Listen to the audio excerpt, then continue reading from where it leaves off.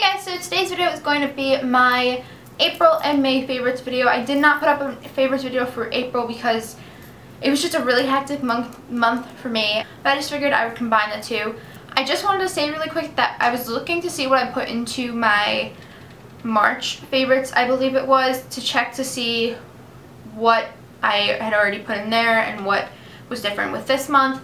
And I noticed that the ending was cut off, so I don't know what happened with that. I'm pretty sure that on my computer it was fine, but I guess something went wrong when it was exporting or uploading or something like that, and it got messed up. So that video was actually cut off, but I put something in there. I put something in this video that was in that video that was cut off, I believe. So anyway, I'm sorry about that. I don't know what went wrong, but hopefully this doesn't happen in this video. So starting out with face this month, I really did love the Stay Matte Liquid Mousse Foundation from Rimmel, and I'm in the color Light Porcelain. And this was really great because, for those of you who don't know, I went to Italy during Easter break in April, and I had the time of my life, and this was what I wore every single day. It says that it's a mousse, and it is a mousse-like consistency, but when you put it on, it's not heavy and it doesn't weigh your skin down. So that is why I absolutely loved this, because it didn't feel like your skin was being weighed down by so much product. It was just really light and really natural, and this was definitely something that stayed on and just worked perfectly. So I really highly recommend this. An oldie but a goodie is definitely my Age Rewind Eraser for Dark Circles from Maybelline, and I'm in the color Fair in this one, and this is just a brightener and it highlights your eyes perfectly. It doesn't make your dark circles look like they're there. It makes them seem inexistent, and I use it every single day. So I'm wearing it right now, and I absolutely love this because it's just so smooth and it's so easy to blend in. So definitely a holy grail product. A new concealer that I tried out for this trip was the Above and Beyond Full Coverage Concealer from NYX, and I absolutely loved this. It's a pot form, so it's a little bit of a hassle if you want to just not get it dirty, but I mean, if you're okay with it, then it's not a big deal. It doesn't really bother me because I know that I'm going to be the only one using it, and I always wash my hands before I do my makeup, so I know that it's not going to get germy and stuff. So I just use this around my nose on any blemishes, and it covered it up perfectly. For my eyebrows, I have been doing something a little bit differently. I've still been using the same product from Too Faced, which is this color right here. I'm not sure the eyeshadow color because it is a set of eyeshadow, so it doesn't have the name on it, but it's just a light brown color. But what I've been doing recently is I have been putting Max Cork along with that. So I've put that color on first, and then I put Max Cork just a little bit just to darken them up just a little bit more, and I really do like the combination of these. So I have it on my eyebrows today, and I just really like the definition that it gives. As a base for my eyes this month, I have been using the Birthday Suit Cream Shadow from Benefit, and this is just what it looks like. It's just an olivey toned brown color, and this was great for when I traveled. This was in my travel makeup tutorial, I believe, and it's just a good color and it stays on all day, and that's why I really loved it for traveling, because I easily just slapped it on and then did some liner and then just put some mascara on, and then I was done. And it stayed on, and it's not cream, it doesn't crease. It's a cream shadow, but it doesn't crease, and it just works really well, and it's a really good product. So definitely loved this, and it can go underneath any shadow really, because if you put a shimmery shadow on it, then the shimmer shows up a little bit more, and it's just a really versatile product. As for regular eyeshadow, I have gone back to my Naked palette this month, which I was kind of surprised that I reached out for this again, but I mean, this palette is just absolutely amazing for nude makeup, and it just looks like this, for those of you who don't know, but I'm sure you all do know because everyone on YouTube has this, and it's just a really great palette which has a good range of colors. Particularly this month, I've been using a lot of Naked, Sin, and Virgin, so the three here, and then I've also been using Sidecar a little bit. So Sidecar is a color that I absolutely love.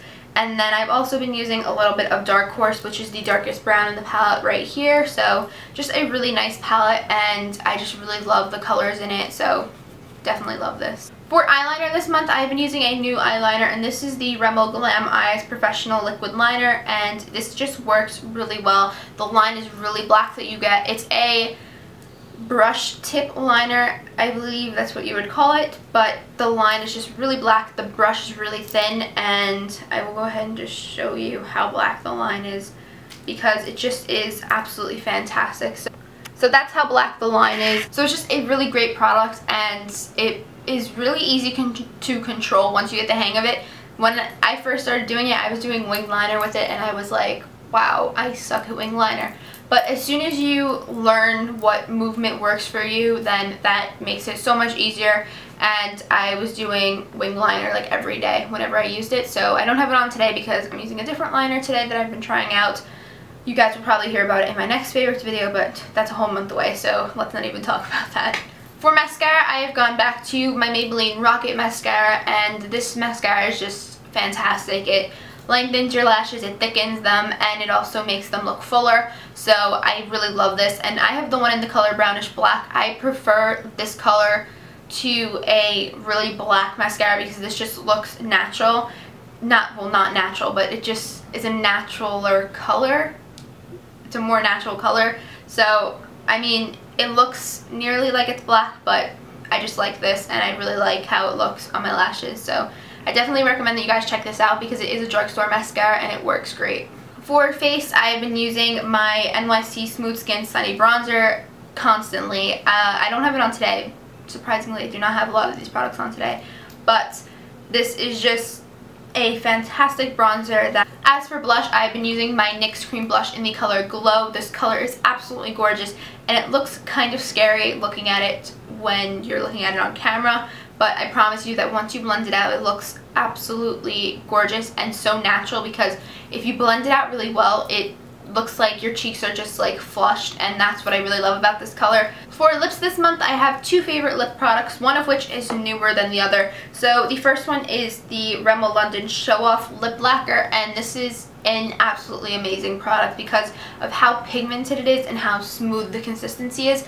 I absolutely love this. This is what it looks like, and these are called the Apocalypse in the UK, but here they're called the Show Offs, and they are absolutely incredible products because they're not super high expensive, but they're high quality from the drugstore. So I absolutely love these. I absolutely recommend these 1000%. And this is in the color Celestial.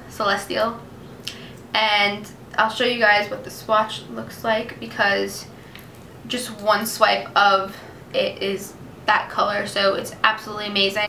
For my lipstick favorite this month, I have been loving the Maybelline Vivids Collection lipstick in the color Brazen Berry. This looks probably very scary on camera because it is a pure purple. This was in my lipstick collection video, so you guys can go ahead and check that out if you guys want to see what it looks like on and stuff. But just a quick swatch of it is just right here. So it is the bottom color there, and it's just really pretty, really pigmented, and it's just such a gorgeous color, and I'm absolutely in love with it. That's all for the makeup favorites for these two past months. Now I have a body favorite. So this one is the Body Butter from The Body Shop, and it's the strawberry one. This smells exactly like fresh strawberries, and I cannot tell you guys how moisturizing it is. So they definitely do deserve the hype that they get because they are so moisturizing, and they don't leave your skin feeling sticky or like it's not absorbing in, which I know that some like body butters or body products can have. So this just absorbs right into your skin. It makes your legs and arms and anywhere you apply it feel so smooth, and I just really love this. My favorite fragrance of the month was Bath & Body Works Sweet Pea. This just smells so good. It's such a classic scent, and it just really smells really nice, and it's not too sweet, it's not too serious, so I really just love this scent, and you guys should check it out because it just smells so good. The next product is a hair product which actually broke on me recently. I don't know how it broke, I don't know what happened, but this is the Herbal Essences Naked Dry Shampoo, and it has 0% parabens or colorant. So it just looks like this, and this is the best dry shampoo from the drugstore that I've ever tried. It doesn't leave your hair feeling weird or like it's heavy and weighed down. It just feels really light and natural in your hair, and it's a spray, and it does get a little bit of a white powder when it dries, but as soon as you rub it in, it's perfect, and it doesn't look like you have anything in your hair at all, and it just makes your hair look like you washed it, and it smells really good too. My favorite candle this month is the same candle that I had in my previous favorites video, and this is the Pineapple Orchid candle, and this just smells so good. It just smells really nice and sweet and florally, and I just really love the combination of the pineapple and the orchid. And it says, this light fruity floral blend of pineapple and fragrant orchid adds delicate brightness to your home, and I just really love the scent of it. Like I said, I've been trying to burn down my candles so I can go get some new ones, so this is one of the ones that I've been trying to burn, but for some reason candles don't like to burn fast on me. They take forever. As for book favorites this month, one of the ones is from a few months ago because I think it was supposed to make it into my March favorites video, but again the video got cut off. So this one is The Scorched Trials, and it's by James Dashner. It's part of the Maze Runner series. This is the second book, and absolutely amazing. I love this series so much. I have the third and the Prelude book that I have to read still. I bought them, but I just need to read them, and I really just love this series, and I highly recommend you guys check it out because they are making the movies coming out in September for the first book. Dylan O'Brien's the main lead, and it just has a great cast, and I can't wait to see it, so you guys should check these books out. My next favorite book is one that I read in an entire plane ride. It was the entire plane ride back to the States from Italy was basically me reading this book, and my friends were making fun of me because I just sat there and read the entire time. They were like, how do you have the patience to do this? But the reason why is because I was reading such a good book. So this book is Will Grayson, and it is by John Green and David Levithan. So it was a co-written book, and it's just so funny and good, and that is why I absolutely loved it, because it wasn't like a really sad book, which I mean I could have gone through a sad book anyway, but this book was just really funny and really interesting. The back says, Will Grayson meet Will Grayson. One cold night in a most unlikely corner of Chicago, two strangers cross paths. Two teens with the same name, running in two very different circles, suddenly find their lives going in new and unexpected directions, culminating in heroic turns of heart in the most epic musical ever to grace the high school stage. And it's just a really great novel, and it's funny, but it's also like kind of rude in some parts. But it's just a really great book that I highly recommend if you guys are looking for a good read that's quick and easy, and definitely read this because it's just great. I just noticed that I got white stuff on my nose from the dry shampoo, so nice job me. So now it is time for my movie favorites, and let me just tell you guys, I had the privilege to go to the advanced screening of The Fault in Our Stars in New York, and I waited 8 hours on the streets of New York for it, on the sidewalks of New York for it. So basically I ended up getting in. It was so cool to see them there, and it was so surreal because they were literally right there, and it was after the movie that the entire cast came out. Before the movie, Nat and John came out, as well as Josh Boone, who directed the film, and they were like saying like, we hope you enjoy it and stuff, and then if you stick around, stay in your seats afterwards, we'll have a surprise for you. So obviously everyone stayed in their seats afterwards, and that's when the entire cast came out and did their little Q&A. It was absolutely fantastic, and the movie was absolutely incredible. I could not ask for a better interpretation of the book because it had all the scenes. Some of the scenes were line for line, and that made me so happy because Josh Boone really did a great job. It was just a great movie, and they casted it perfectly, and I cannot wait for you guys to see it because this video will be up before June 6th, and you guys are going to absolutely love it. If you endured the book, you are going to absolutely love the film. I was laughing, I was crying, I was bawling, and it was just so good. Like the entire theater, you could hear people like stifling sobs, and it was just absolutely fantastic, and I can't even put into words how good it was. My other favorite film this month is Amazing Spider-Man 2. Now my issue was that I went to see The Fault in Our Stars on a Saturday, and then on the Sunday I went to go see Amazing Spider-Man 2. That basically equals me bawling tears and crying because of how Amazing Spider-Man 2 ended. I'm not gonna spoil it for anyone because I mean, I knew that it was going to happen, but I was still crying. And basically, if you have not seen the first Spider-Man, like the first Amazing Spider-Man, not the one with Tobey Maguire, the one with Andrew Garfield, go watch it. And then go watch The Amazing Spider-Man 2, and the music in it, the acting in it, just the storyline of it was so good. The CGI effects are incredible, out of this world. And I just really loved the film, and it was just fantastic. As for music favorites this month, the 5 Seconds of Summer EP has been on repeat. the score for The Amazing Spider-Man 2 has been on repeat, which is weird because I usually don't listen to music scores, but the music for that movie was just so good that I needed to get it, and it's absolutely amazing.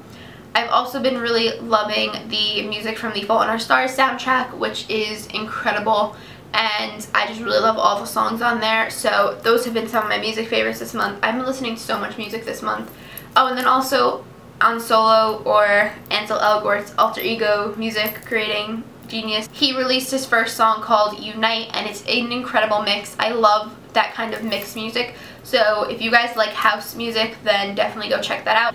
And then my favorite experience this month besides the Fault in Our Stars screening was definitely going to Italy and getting to spend 10 days in a foreign country with my best friends, and it was just the greatest experience that I could have asked for. We had the time of our lives, and I will go ahead and put some pictures in over here. Sound in my heart, the beat goes on and on and on and on and boom, you make me feel good. Come on to me now. The sound in my heart, the beat goes on and on and on and on and boom, you make me feel good. Come on to me now.